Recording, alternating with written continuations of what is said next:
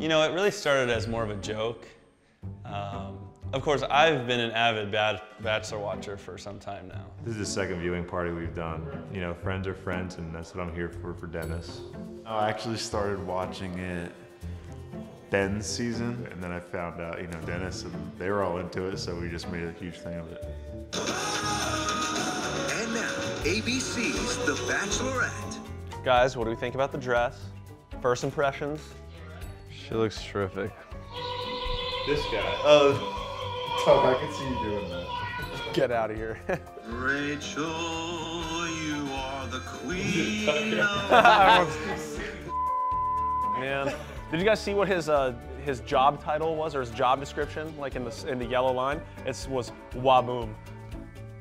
I would hope that I wouldn't be the Waboom guy, but I think I might be the Waboom guy. Dennis, for the last time, I'm not gonna be the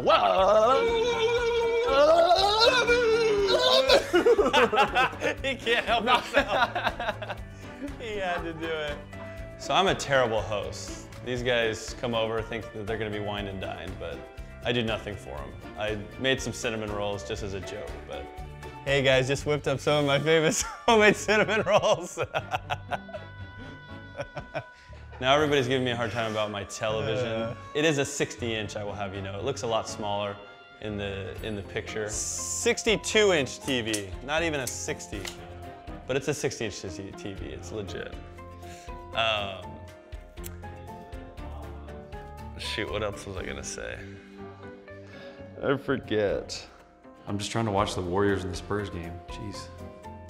You know, we're not trying to fit the mold of tough football players. We're trying to...